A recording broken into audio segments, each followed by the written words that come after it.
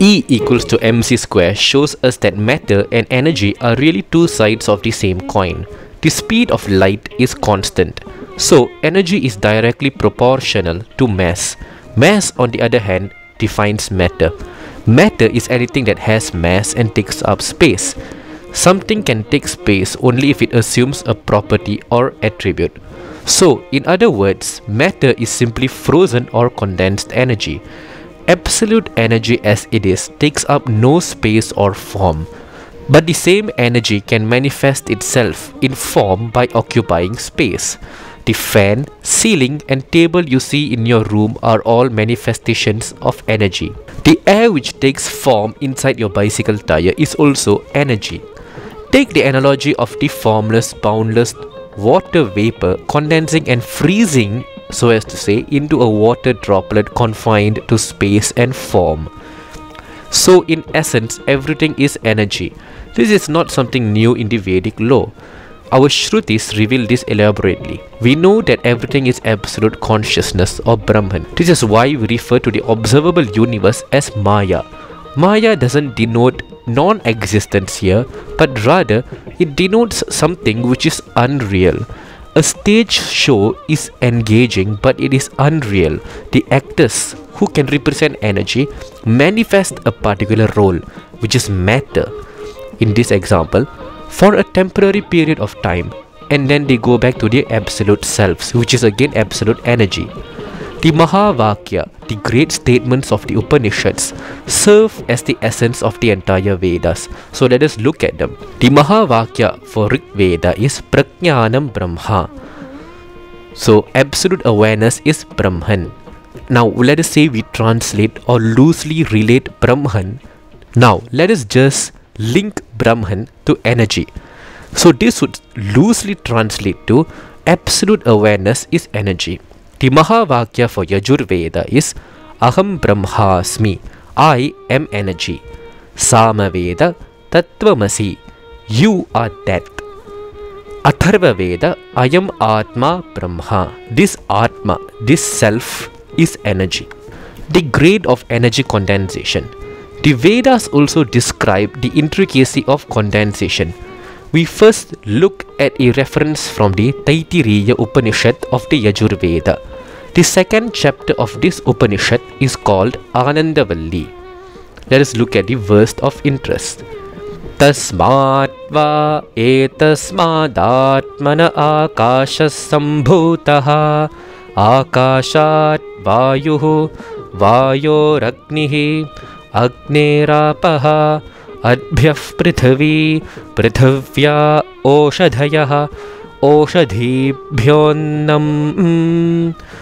As per this verse of Brahmanandavalli or Anandavalli, from Atma, self, God, consciousness, anything, came ether. Ether is Akasha, often misinterpreted as space, but the right English term would be ether. Then from ether emerged Vayu or wind. From air arose fire. From fire arose water. From water came earth. From earth comes food which sustains our physicality as matter.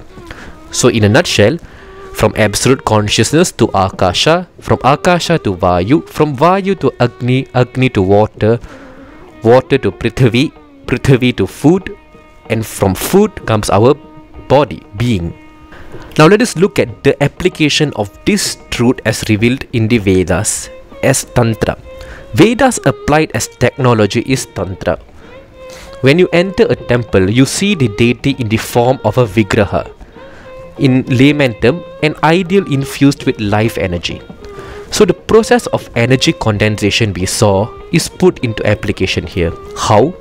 The process of condensing the deity into a physical form in the form of a deity, a Vigraha or a Kalasha is an elaborate process. For instance, we have to first create a seat, which is the asanam, for the infinite consciousness to take form as matter occupying space. We have something we refer to as the Panchasana Puja. We create and crystallize a 5-dimensional or a 5-layered seat through visualization. The deity of interest is then crystallized in form as per the Dhyana Shloka at the summit of this Panchasana. In the Tantric scriptures, we have a very important verse which goes as Shaktyadi Shaktyantam Asanam, meaning the asana begins with Shakti and ends with Shakti. It begins with energy and it ends with energy.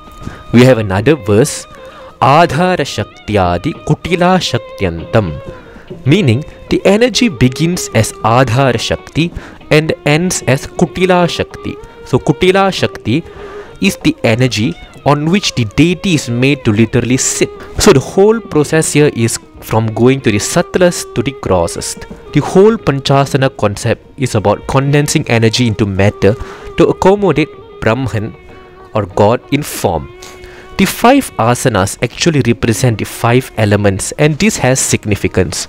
For this, we have to look at the Purusha Sukta, which appears in all 4 Vedas and their branches.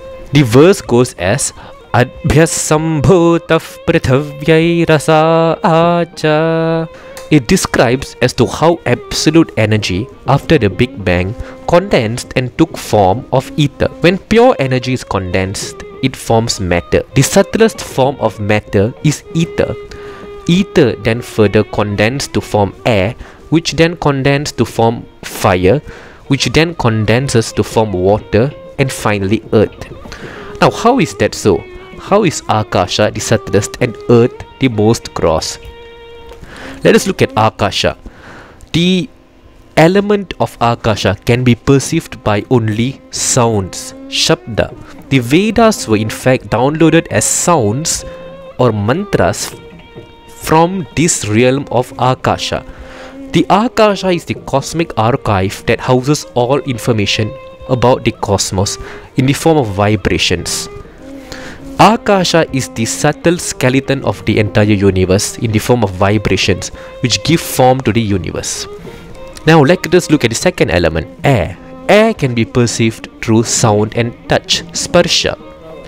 Fire. Fire can be perceived through sound, touch and form, rupa. Fire is the first element to have a form.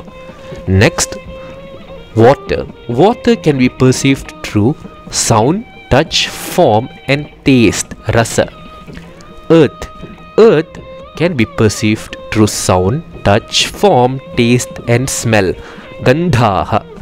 So now you can see why in the Panchasana the elements are from the grossest to subtlest. It starts with the asana which represents earth element, and it ends with the asana which represents the ether element. In fact, we have another verse from the Atharva Vedic Upanishad, the Surya Upanishad, in which we find a verse that beautifully goes Adityo vai shabdasparsha rupa rasa gandhaha.